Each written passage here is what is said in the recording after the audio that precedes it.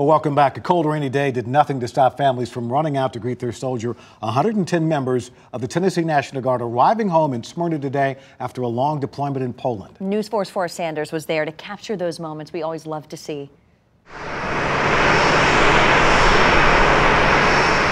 In a hangar full of people waiting for someone in their lives to get home, there's 15-year-old Carlos Atkins Jr., CJ, who likes catching movies with his dad. Transformers. We're talking original, Revenge of the Fallen, Dark Side of the Moon, Age of Extinction, The Last Night, and Bumblebee. All of them. We did Optimus Prime and Bumblebee, but really Optimus Prime.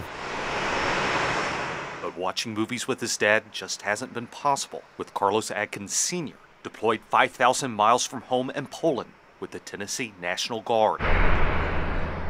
It's been a long wait for CJ, and it's felt even longer for someone else. This is Caden Atkins, my little brother. This is Lenivia Atkins, my sister.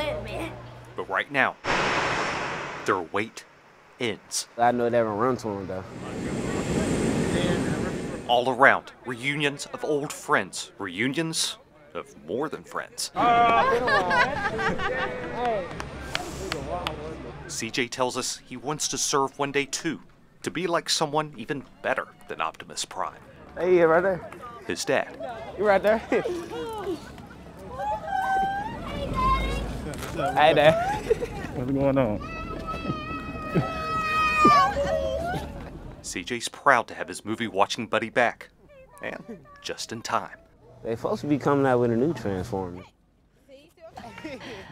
Oh, that's so sweet. Everything about that just tugs at the heartstrings for us. A really, really great family. And by the way, I did talk to a colonel who was out there, and he said that with this, just about all the Tennesseans are back from this deployment to Poland. Awesome. So, did you have as much fun shooting that story as we did watching it? I always do. I always have a great time shooting these things. There are just so many moments. It's just a matter of you're one person with one camera, and there's so much to capture. But you do a great job, as you always do. Thank you. Thank you so much.